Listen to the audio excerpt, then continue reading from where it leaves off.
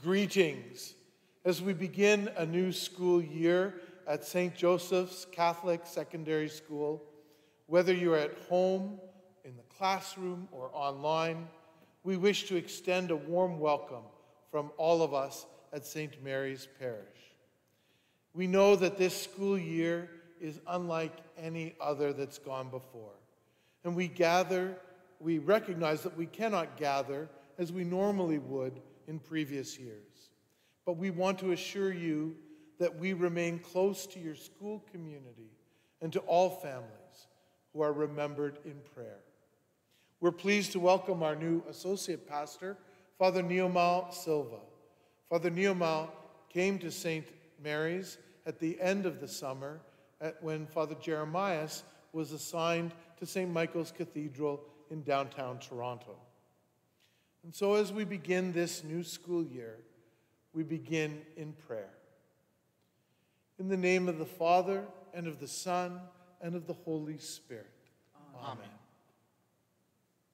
Eternal God, your wisdom is beyond our understanding, yet it is revealed to us in the love of Jesus, your Son. Bless these daughters and sons of yours who have answered your call to grow in faith at St. Joseph's School. As we approach the coming school year with uncertainty, remove our fears and give us courage. Open our eyes that we may see your presence each day.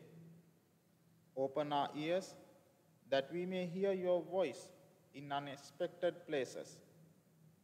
Open our minds that we may understand the mystery of your love. And open our hearts that we may grow in likeness to the mind of Christ. Amen. Let us listen attentively to God's word. A reading from the letter of St. Paul to the Romans. May the God of hope fill you with all joy and peace in believing, so that you may abound in hope by the power of the Holy Spirit. The word of the Lord. Thanks be to God. And so let us turn to God, who hears our prayers. For all students eager to learn and discover new ideas, we pray to the Lord. Lord, hear our prayer. For all teachers ready to share knowledge with patience and joy, we pray to the Lord. Lord, hear our prayer. For our administrators, support staff, and all who are working to keep our schools open and safe places for learning, we pray to the Lord. Lord, hear our prayer. And let us in confidence pray to God using the words that Jesus taught his disciples. Our Father, who art in heaven, hallowed be thy name. Thy kingdom come, thy will be done on earth as it is in heaven. Give us this day our daily bread, and forgive us our trespasses, as we forgive those who trespass against us. And lead us not into temptation, but deliver us from evil. Amen. God of all life, you call us by name to follow you. Give us the strength to follow you ever more closely, day by day, and to help others to follow you. We ask this in the name of Jesus, our Savior. Amen. The church has been open for public masses since the end of June, and we have markings now on the pews and stickers on the floor to help us meet physical distancing requirements. And while we do not sing while we're in church, there is music, and we answer and respond to all the prayers. Our Life Teen Youth Ministry will continue to meet physically distanced in person beginning after Thanksgiving. We will continue to meet on Sundays following the 4 p.m. Mass. We will also continue to have our Edge ministry for our elementary school brothers and sisters, and if you are interested in helping, please contact us. We are still awaiting information from the Archdiocese on the process for celebrating confirmation with our young people who were nearing the completion of their preparation. When we have details, we will share them with you.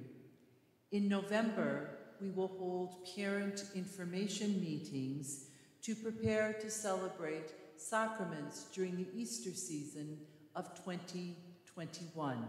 If you wish to prepare for the sacrament of confirmation or any of the other sacraments of initiation, please attend these meetings.